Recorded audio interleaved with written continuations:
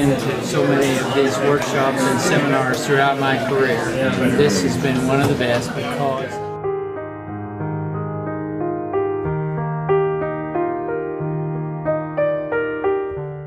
the journey has taught me to author my own story and to be sure and take the time to listen to other people's story, because they've got one if you just stop. The interaction with everybody, the other people, and the openness that... This is a great opportunity for youth to interact with older generations. I'm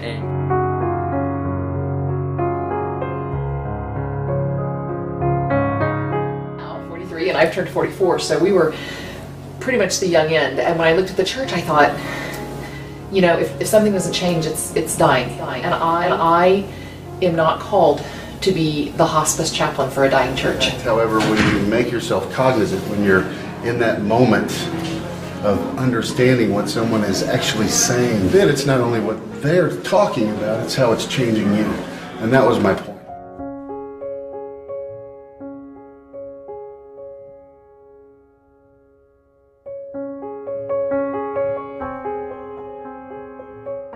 No, tie them together down there, and then we'll tie everything. Actually, the journey is teaching me the value of collaboration.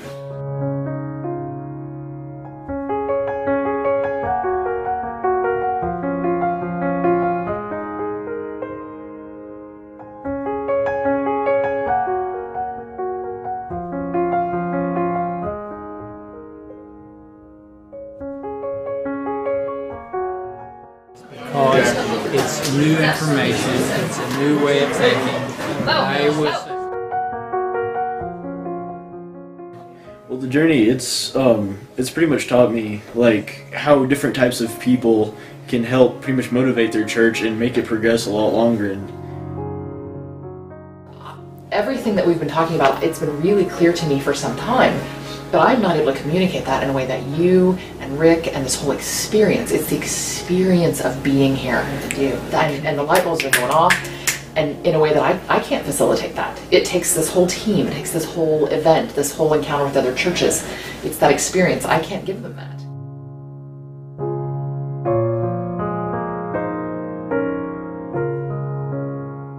They are. The energy level is sky high. Really, truly.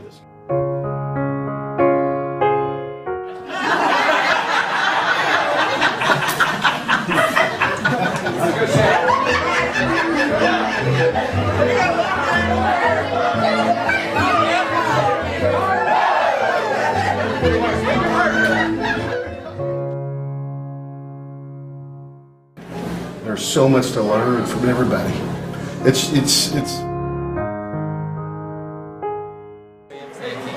I was a traditionalist in the old way, and now I'm new, and I'm excited about applying it in our church, first of all, but even in where we're being called. So I brought them here because I can't do that alone. I have tons of energy, but I'm just one person, and it's going to take the entire church getting together to transform into a church that's going to last for that. I think the thing that we found is that not only do we see the potential for change, but we see the potential for making it fun.